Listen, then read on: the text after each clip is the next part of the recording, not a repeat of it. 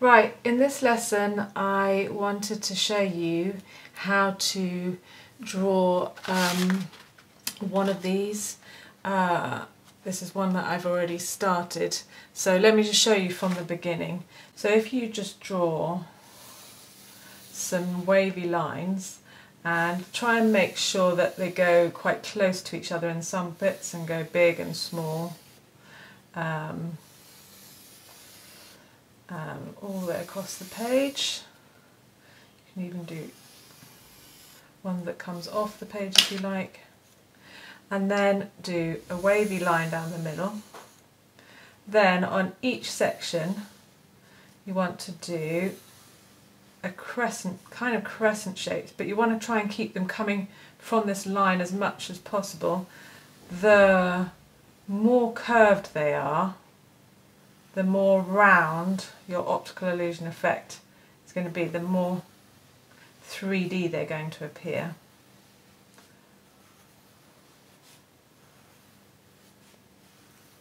If you do them quite flat like that, and then they will be much flatter. But if you do them really round, then they're going to give that effect of it being really 3D. So everything on this side of this line you can do in this direction.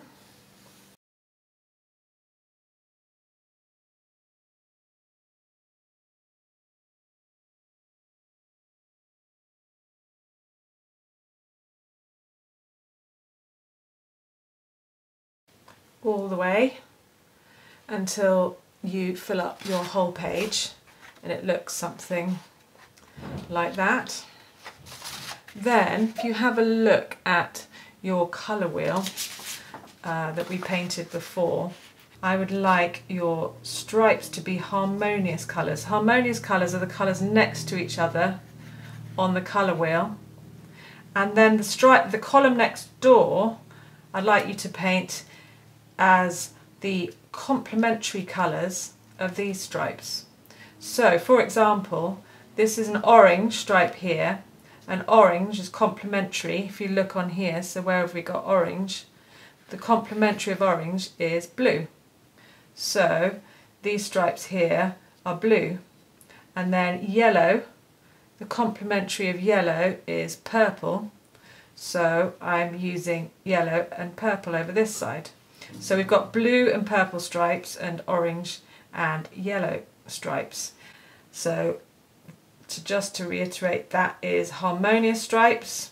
These are harmonious stripes, but these harmonious stripes are complementary to those ones. And when you use complementary colours, it means that they kind of clash and stand out. So you can see that this is really bright against this one, whereas these kind of blend into each other. So the ones next to each other, the harmonious colours, blend nicely. So once you've chosen your colours, the best way of painting is to do one column at a time.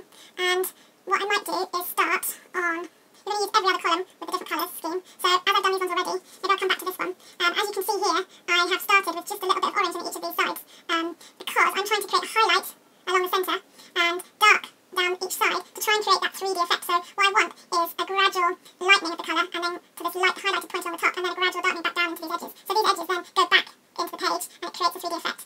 I will show you how I've done this here.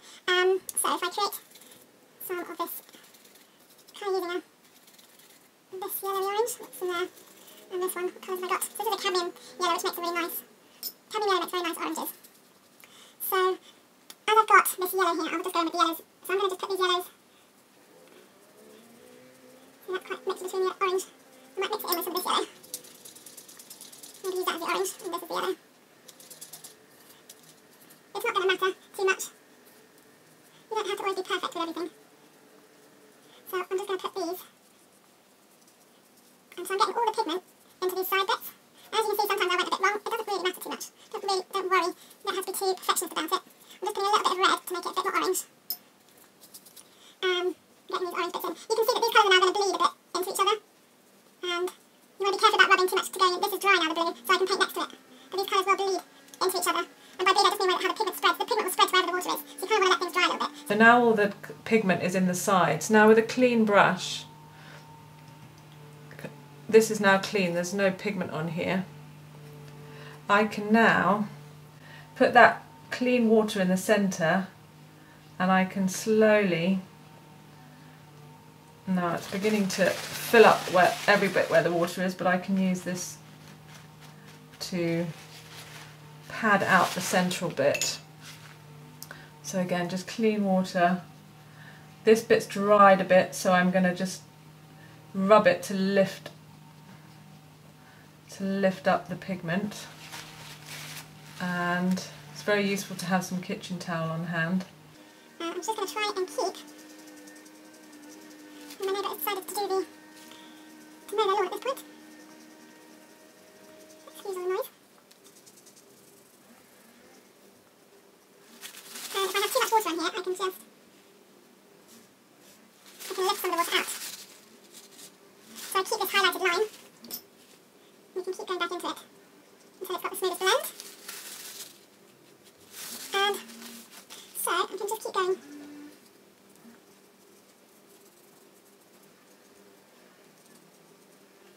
See, it's all beginning to spread here. Don't worry, you can always lift bits out.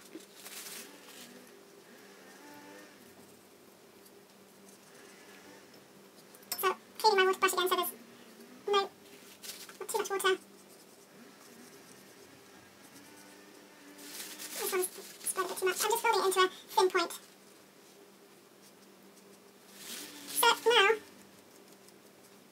you can see there's a highlight through here and these bits are darker. So now right in here it's quite light, I can add a bit more. So I can get more pigment and get it really dark in here. Maybe a bit more red, get even darker. So then I'm getting really good darks all the way along this line. Now it's quite dark. I'm just going to be careful not to go too much on there.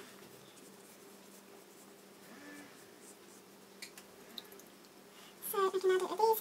Where it's dried you have to go round and round a bit just to lift up that pigment again. I can use the brush to lift pigment away if it's quite dry. It's all about playing with how much water you've got on your brush.